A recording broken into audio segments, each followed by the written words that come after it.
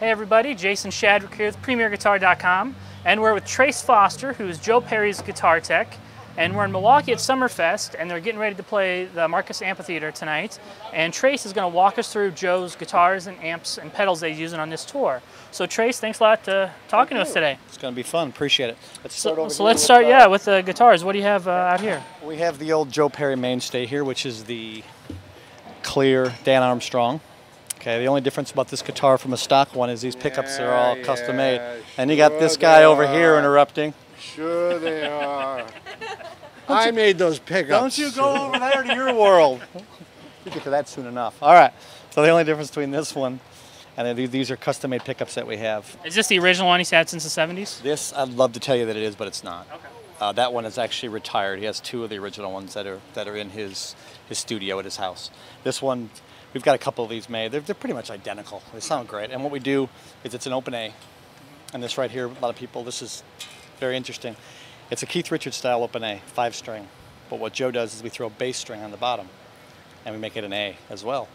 So that gives it that growl. So.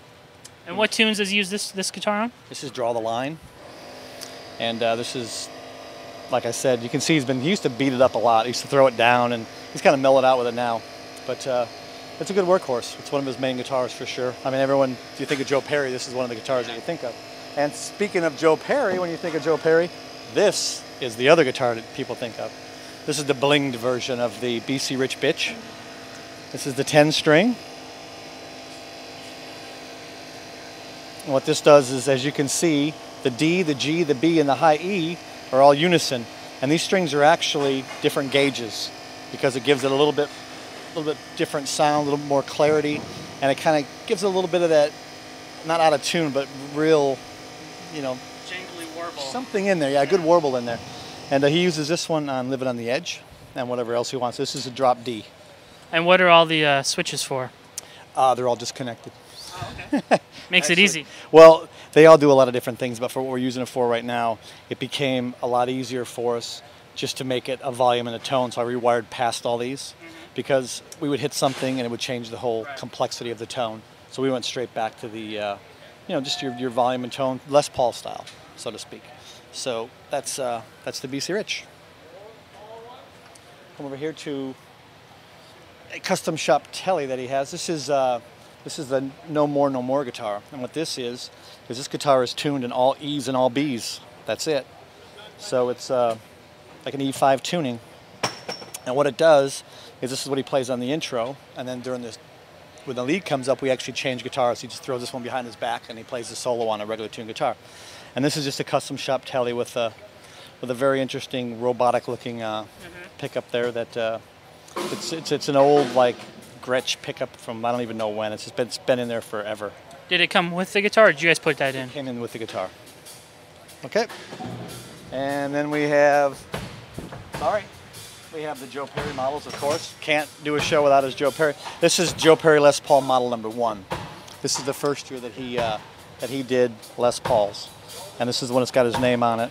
And this is a very, very, very, very cool guitar. Is this his main guitar throughout the show? Nope. He switches. Okay. He depends on the night and what sounds good. He really relies on the way it feels. If he gets a guitar, then we'll make a set list with the guitars and stuff on there. And if something doesn't sound right or feel right to him, he'll switch. He'll be like, hey, I really like the way the Telly sounds tonight, so we'll go to Telly's. Or you know, he likes a Strat, and it's not unlike him to completely change mid-show and we just throw it all out the window.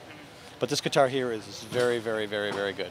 And what strings are you using on all your guitars? These are, I use different string companies and different gauges. These right here, this guitar here has Ernie balls. These are 9s. I use 8s, 9s, or 10s depending on what the guitars are. So then we go over here to Joe Perry Les Paul number 2. This is his Boneyard Les Paul. And this was his second Gibson model. Okay, this guitar here is, as you can see, quite just amazing. It's a beautiful guitar. This is more, the neck is very 50s, very baseball bat. He likes big fat necks. He can play anything. It's amazing how he'll go from one guitar with a really small skinny neck and he'll grab the next song with a big fat neck, which is really hard to do, but he adapts really well. This guitar here, like I said, it's the second one that Gibson did, and it came out really well and it sounds amazing. It's just, it's got the two pickups are wired out of phase. It's the old Greenie, the old Peter Green thing. It's exactly what it is, and that comes stock. Okay. So it's a very unique sounding guitar. Sounds different than the black one. What tunes does he favor this one for? It doesn't matter. So it doesn't matter. Okay. And one day he might play this, you know, on, I don't know, let's say SOS. And the next day he's like, oh, I want a Strat for that song. I want a Tele for that song. I want to use the 10 string. He can switch back and forth. So really, other than the specialty alternate tune guitars, anything else is free game? Anything goes. Yeah, and it does. Yeah. Okay, over here we have, this is a company called Echo Park Guitars. Mm-hmm. This guy named Gabriel Curry built this for Joe. This is called the Blue Rose. As you can see, it's got the upside down whammy bar. It's got the standard regular right-handed headstock on it. This guitar, Gabriel come to the studio when we're doing the record, and he had a couple guitars, and Joe just loved them. So he built Joe a couple guitars, and you'll see them here in a second. But again, this hollow, semi-hollow. We had to fill it up a little bit because it gets a little buzzy, a little feedbacky. So that takes care of it. But it's a beautiful guitar. Did you end up using that guitar on the record? We did. That guitar is used all over the record, actually. And we have a bunch of these. This is just your run-of-the-mill, custom shop Fender Strats. But what Joe has is all of his Strats all have something a little different than the other one. Whether it's pickups that are different, it's a different tremolo system. This one here is, as you can see, is whacked off there. It has a, of course, a Canadian sticker that goes well in Canada. And this has the noiseless pickups in it. So this here has become a main guitar for this leg right now because it's a really good sounding Strat that really cuts through and chimes really well. And so we're very, very lucky to have this one. Okay, now comes the cool. We're getting to the song-specific guitars. This is a 6-string bass. It's like a small scale bass. This is an Ernie Ball. This here is used on the song Back on the Saddle. Joe originally wrote it on a Fender, but that guitar was stolen many, many years ago. So this is what we have to replace. And it's amazing. It's just got lots of growl, and it's got a Floyd Rose on it, which is. And what's the tuning on this one? The tuning on this one is it's G. It's one whole step down. Standard tuning, one whole step down. And it very growly, and of course and he actually plays lead on it, which is pretty amazing to watch him just going all over this thing. So that's very cool. And what gauge strings do you have on that one? These are 45 to 105. So, and you got to hear him just bend it, and it's pretty amazing. I love that. And through his amp rig, it sounds just all over the top. Sorry. This is the Chandler lap steel. Oh yeah. Okay. This is the ragdoll guitar that we use for ragdoll. And this guitar here is tuned to an E chord. It's actually an E chord that he plays slide on it. And it's the Chandler Joe Perry lap steel. And what strings and gauges are you using on this one? It's a 12-string set here, and it's a 13 set on the bottom. Vault number 2. Over here we have Jeff Beck Esquire. This is an exact, as close as you're going to get, model to his Jeff Beck's exact Esquire. I mean, down to the scratches and the nicks. Rick Nielsen from Cheap Trick has one of these out, and I checked them out together, and I didn't know which one was which. Wow. I mean, they're that close. It's amazing. This guitar sounds really good. He'll use this on like Chip Away at the Stone or Last Child, something that's got a lot of that telly feel to it. And I put 10s on this because it's mostly for a rhythm guitar. If Brad's doing the solo, we'll use this for rhythm. Right here we have Joe Perry Les Paul number 3. This guitar is brand spanking new this year. And this right here, once you get that shot, I'll flip it over and show you the headstock. You can see it's got the old Joe Perry name on there. There you go. And as I flip this over, you'll see the Joe Perry prototype on the back of the headstock. This guitar, we were in the studio and we're talking about different guitars that Joe wanted this year, and he wanted a lighter Les Paul with a tremolo on it. So we're like, okay, let's try to get him to make one. And they come up with this one, and it's really, if you pick it up, you'll see. And what did they do exactly to make it so light? It's basically like an access body. And what they've done is they've completely chopped away anything that's thinner, they've chopped away any of the meat that basically gave it weight, and it sounds really, really good. I mean, it's you know, this is a Wilkinson. Yep, and what we do is love the rollers. That's like my favorite part of it. And what this does here is we pull it back a whole step. That's the secret. Joe loves to go up and down. He loves to be able to bury it. He also loves to be able to get one whole step out of it on the other side. We don't know if this guitar will be a guitar you could buy or not. They're not sure if it's going to become a production model. Joe's still trying to figure out if he wants it to, because he really likes the fact that it's the only one, which is very cool. This is just your standard Fender Telecaster with a B-bender. You can see the B-bender system in there. And there's absolutely nothing special about this Tele for the fact that it has a B-bender on it. And what's the bridge pickup on this? The bridge pickup on this is a Bartolini. This guitar here we all know and love as the Billy guitar. This is a Gibson Lucille that actually doesn't have the F-holes, and it's missing two of its volume, one tone. This guitar is a guitar that Gibson had made custom for Joe, and Joe had this artist John Douglas airbrush it, and John did an amazing job, as you can tell. And if you look at the back of this, flipping it over when you get done there, there's another picture on the back. And this guitar is one of those rarities that it looks really cool, but it really sounds good as well. So he doesn't play it just because it's, you know, his wife's picture on it. He plays it because it sounds really good. This one here is another Echo Park guitar. This is called the Ghetto Bird. Okay, this guitar here is pick it up. It's pretty chunky.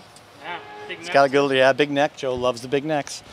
He brought this guitar to the studio. This is one of the ones that he brought to the studio, and as soon as I picked it up, I said, Joe's going to want this one. It just has everything that Joe likes. It's got that look, you know, very sexy looking guitar, and it just has a really good feel. Neck's a big fat neck, and it sounds really, really good as well. And this has a P90, and it has a humbucker in it. And it's volume and a tone, which Joe really loves as well. A lot of guitars lately, we're just keeping volumes, no tones. We're getting like that. The Black Les Paul has one volume, no tone. And that's kind of his new thing. He wants the amps to do all the work. So this is Joe's rack. He does have a few pedals out front, but most of the pedals he has back here in this rack, right? All the pedals are basically here, except for a few like he has. I'll show you when we get out there. He has a Digitech whammy and a Pog and stuff like that. That I'll pull the drawer out for you. It'll be easier for you. And he has access to those, and like his, you know, his Crybaby, because I don't, you know, I want him to be able to do that, not me. So as you can tell, I'll kind of give you the rundown of the way that it goes, the signal flow. I have 4 wireless, and with this custom-made Bradshaw setup, all 4 of my wireless are on at one time. So I've got 4 guitars that Joe can say Strat, and I can give him a Strat. I don't have to like turn something on, turn something off. It's ready to go. So I have 4 guitars at all time. From there, it goes down here to another Bradshaw. If you can see it, it's basically a come out of here mono into this box here, and I've got 5 amps. This splits to 5 amps out there, out front. Okay? So what it does, it's just basically a big through box, okay? And then this here is my MIDI. I'll show you in a second. This connects it. And the other split from here, one goes to here, the other side of it goes down to here to the 11, the DigiDesign 11. What this does is this isn't anything to do with his live sound. That is for monitoring. That's for Joey Kramer. Joey doesn't want to hear all the delays and the effects. He just wants a straight, dry signal. So this is, I've dialed in a Vox, you know, nice kind of crunchy Vox sound. That's what he hears in his ears. So that works out really well for Joey. Okay? And then up here I'll show you the pedals that we use. Because from here, like I said, it goes to the amps, and then we have a Bradshaw switching system. And here's the pedals right now that are in the loop, so to speak. We have a lot of TC stuff. We have the Vortex flanger, which that one, and the flashback delay. And then we have the Hall of Fame reverb, which is TC. And the funny thing about those 3 pedals is the delay and the reverb is the only delay and reverb that have not had to change in 2 years. Joe, like 2010, we changed reverbs and delays every week. He's like, I don't like the reverb, I don't like the delay. When I put those in, we've never changed them. He loves them. I was going to ask if he's the type of guy that changes his pedals quite often. He likes to be inspired. Yeah. He really. I have about 200 pedals out with me. I have a case of pedals, and believe it or not, I haven't had to change. I've changed a couple of pedals, but most of them have been always, if not, pretty consistent. And we have this is his long delay setting. Okay, this is for his solo and his leads and stuff. And the flanger is basically, just for add a little texture to it. It's not a real heavy flanger. Okay. Up here, Joe's more into boost than he is distortions. Okay, a lot of people think they think, oh, loud, distorted. It's not it at all. His setting is very clean, and we use this Duesenberg Gold Boost, which really does boost at about 15 dB. And it's a really good rhythmic boost for like the strats to kind of lift them up a little bit and kind of get it more in the mix. And then right here we have an option 5, which is the same kind of pedal with a little bit of different color to it. And that I have about 20 dB hot to give it a little bit more lift. So he has the ability for 2 of those. And this here is the Klon. That's everybody needs a Klon, if you could find one. Everybody who can afford it and find one. Yeah, I wish I had the money and the knowledge when those things came out and bought all of them I could find. But we've got 3 of those. And that I took it out of the pedal board for about a week. And every day he kept, something's wrong. And then when I put it, once we went back to the Klon, he was like, there you go, that's what I was missing. It's true, that's really part of his sound. And how long has the Klon been in his rig? Since probably at least, I would say, probably 10 years. I mean, it's been a while. And like I said, when they found them, they bought 3 of them. Him and Brad each bought 3. So, and he's got all 3 of them. He's very, he loves his Klons. Are they all the gold ones with the guy on the front? All the exact one. Yeah, the exact same. There's stories about, they're all the same, or some of them like, Brad I think has one without the horse. Okay. It's like, just the, maybe a little bit different color. So you also have, he has a controller out front for the Bradshaw system, and you have another one back here. So how do you know when to switch things on, and when's he going to cover certain switches? If I look out there and he's on the front of the stage all the way out in the crowd, he's not going to be able to get back and turn his delay on for his lead. And I know where it goes, so I'll turn it on. Sometimes he'll turn something on and he'll walk off to go play over on the other side of the stage, and he doesn't have to run back and turn stuff off. And there's other times where, he's just into the moment, and I'll turn something on and off. And I can tell by his body movements if he likes a certain sound that night. Like if I turn the reverb on and he kind of looks a little, looks around a little bit, I know he doesn't like it. And then if that's the case, we won't use it as much, and I'll watch to see when he uses it. And once he pushes stuff a couple times, it becomes pretty apparent, where you're gonna want to put it. And then we just have fun. There's no. I've done tours where everything is set. This song, you push this button, you do this, you do this. We just fly by the seat of our pants every day. It's different every time. Every solo, one solo we could play with the Klon on with the with the copycat delay, and then the next time the exact same solo we could use something totally different. So it's different every time. There's a lot of freedom. It's freestyle, and it's awesome. I mean, he doesn't play the same thing every night. Why should he have the same sound? And since he's been playing the same songs for 30 years, it kind of keeps it fresh, He told me he doesn't want to be an Aerosmith cover band, and I totally get what he's talking about. He wants to be inspired. That's what he told me when I first started working for him. He said, look, my main thing is I want to be inspired. And so my goal is to make it to where every day he kind of gives me that look and gives me a smile and a nod, and away he goes. And that to me at the end of the day is what it's all about, And also I have, with the Shure wirelesses here, I have a cable, which is a 50-foot Klotz cable. It's this German cable that you can run up to 100 foot and not lose any real signal out of it. And that's in case the wirelesses die. Never had that happen, so the Shure wirelesses are just amazing. This is their new digital, the ULDX. It's the closest thing to the cable I've ever heard. And so we're really inspired by those as well. You want to go see? Let's go out front and see the amps. All right. All right, so Joe is not afraid to bring a lot of amps with him on tour. So let's start at this end of his amp on walk down. Just tell us a little bit about what the amps are and how we use them each night. Okay. First off, there's 20 feet of amps here, so we got a lot of amps to cover, and they're all on. People always ask me, they go, well, what does he use and what's for show? This is all used, which is part of the battle. What we have here is we have 2 plexis. We have 2 Marshall plexis. One's a 69, one's a 70. The 69 plexi has the KT66s in them, and the 70 has the EL34s. I'm not sure, I can't remember which one's which, but I listen to them both each day and determine which one I want to use as his main sound. The other one's his backup. Okay. These are just standard Marshall speakers. These are 30s. I like to have it, like I said, we're all about clean. We have no master volumes. It's all clean. We just like to turn it up to where it just starts to break up, and we let the pedals do the rest and the guitars. That's why every guitar he has sounds completely different, and that's by design, because it allows us to really, he knows when he wants to strat, he knows what it's going to sound like. He doesn't have to worry about what pedals are on or what amps it's, Okay, and then over here, I'll start with here. This is JTM 45. This is the reissues. Okay, these have the EL34s in them as well. And this is, I have 3 of those. This is my main one. I have 2 backups. And this is also, let's see what's the best way to put it, a homemade, custom-built siren that sounds like you're getting pulled over by the police. It's amazing. And he loves to use it, and it's got its own 50-watt amp. And it comes through this cabinet here. Okay. And this is also his cabinet if the whole rig goes down. I have a thing in the back where I plug them straight in, and this will run the whole show until I've corrected whatever the problem is. Up above this, we have Jet City. These are EL84s in the Jet City. This is the Jet City 20. This is a 20-watt amp. This is actually powering his talk box right now. This is the 1974 Joe Perry bag with his talk box in there. The old... Same bag. Same bag. Yeah. Same amazing bag. This here, Joe says, is one of the best sounding talk box amps. In the studio we use this for everything, but out here it just really works for that talk box. It sounds so good, and he's able to get the drive and the clarity out of it that he needs. Okay, moving over here. This is the backup Plexi. We've already talked about that. This right here these are 25 watts, okay? These are just original 25 watt Celestians. This is a little bit more gritty. I want a little bit more breakup out of that, okay? This is, if you don't see a microphone in front of it, it's on, but what it is it's for his stage sound. This whole thing fills up this whole world, this whole side of the stage.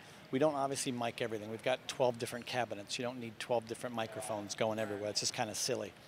So what we do is we pick and choose what sounds really good for certain things. Okay, so this right here, this speaker here, and the speaker on the other side of the Marshall heads, those are actually 215s in that cabinet over there, all right? And both these two are pushed by the Marshall Majors, the 200-watt KT88 tube-driven Marshall Majors. And what year are these? These are like 1970, I want to say. Those things are loud and proud. And we tried to talk box with one of those once, and it was the most amazing thing. I thought we were going to blow fillings out of his head. It was so loud. That tube just come flying out of his head. Wow. It's amazing. Up here behind his American flag, we have a 65 blues breaker. Okay, this is amazing. This is EL34s as well. No, I'm sorry, this is the 5881s. Oh, yeah. And this has 410s. So it's very top and very just, if he's not getting cut, that'll do it. This is where it goes. We pop this baby in there, and he's got enough cut to take his head off. Okay, so there's a pedal that goes with the Marshall Major. What I do is we try to get a little bit more of 125 and a little bit more of like 1K out of it, because it's a little dark. So you have to get it really loud to make it kind of more crisp, and we can't get that loud. So I use this, and it kind of gives me that extra. Okay, so if you come over here, you start to see the amps with all the microphones on it. A lot of this is his actual sound in front of house, and it's the sound that he uses in the monitors. This is Dave Friedman amp, Dave Friedman from Rack Systems. This is the Dirty Sheila head. Dave actually built that rack back there that we were looking at.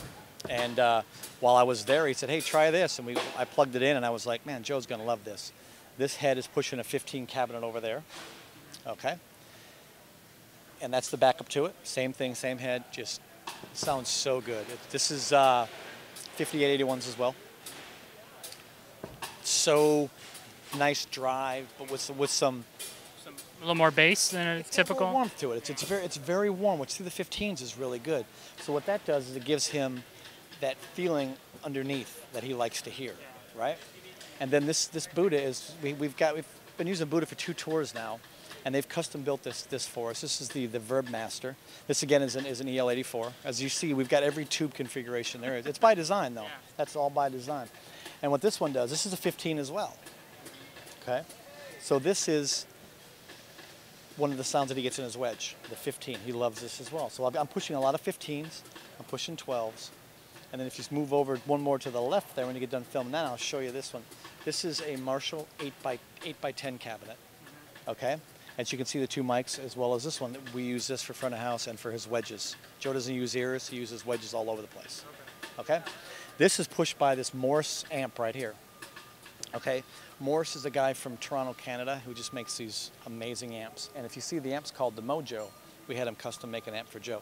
So the Morse, like I said, the Morse is pushing the 10s, and the 10s are a lot of his sound. So we've got 15s, we've got 12s, and we've got 10s. We've got EL84s, we've got KT88s, we've got KT66s, we've got 5881s. We've got everything imaginable. And this one here was built as like a Vox style for the 10s. Okay, Glenn Morris is this guy's name out of Toronto, and he's amazing. The stuff he does is just, and we worked really hard on this amp, and it sounds so good. Are these custom models, or are these production models that he makes? He needs to be called, and he needs to make these production models. Because they're so, right now these are just for Joe. Right. But he obviously is an amp builder, and that's what he does. So, I mean, he could have. So if somebody wanted this configuration, they could call him up and get. Absolutely. Say, hey, I want the Mojo configuration. I don't know if we could call it Mojo, because that's, or whatever, but it'll be, whatever it is, it'll be good. The guy's amazing. He's brilliant. And that has the EL34s in it. That's why. Well, let's take a look at his pedal board up front. Sure. Okay, so his pedal board, like I said, he basically has the same controller I have. He can turn stuff on and off. And the thing I didn't show you over there is we have amps 1, 2, amps 3, 4. Those are in the back of that rack I showed you where the heads come out of. And what that does is I'm able to shut off amps if I've got it's most basically for me if I've got a problem with something, I can shut half the rig down. Okay. And now the thing next to it says talk. What that does, that shuts the whole rig down except for the talk box amp. Okay. So when he does Sweet Emotion, I can turn the talk box on and off and have the amp shut off. And that was like the hardest thing to figure out is how to turn the amps off and turn the talk box on, and so it works out pretty well. And who made this switcher? This is a Bradshaw. This is an old school Bradshaw rig, and I basically pulled out of storage. It hadn't been used since probably the early '90s, and it's had to get the dust out of it, and it works fine. It works really good for what we need it for. So what we see on his pedal board that I don't have, the black pedal over here on the top, that's his Siren.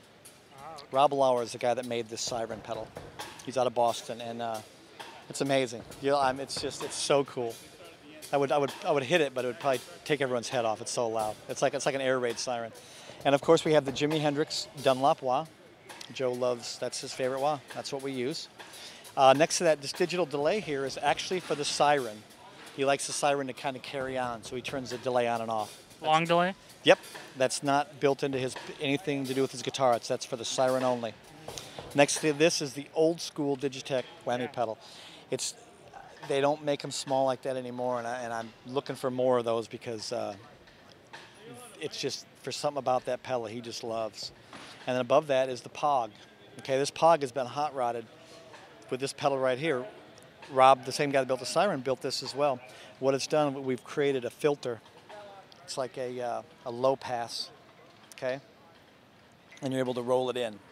So when he hits it, it's almost like a volume pedal, but it's a filter. So it's very textured, and he's able to do a lot of cool things with that. And what song would you use the Pog on? Anything and everything. He does sometimes Living on the Edge. He'll use it. He uses it for Legendary Child, the new single that they're playing.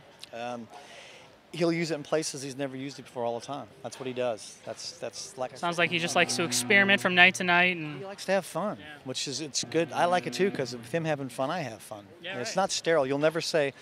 I mean, there's a lot of gigs you just sleep through. It's the same thing over and over. You push this button here, push this button there, give him this guitar here. It's not like that here. I mean, it's. So even if they could be playing the same or very similar set list from night to night, which they don't. They don't. Okay. These guys could have different set lists for the next 40 years and still not play a song twice. So anyways, I got to get to work. Yeah, there you absolutely. Go. Trace, thank you so much for taking the time to talk to us. Appreciate it. Thank you very much. See you. This is Jason Shadrick with PremierGuitar.com.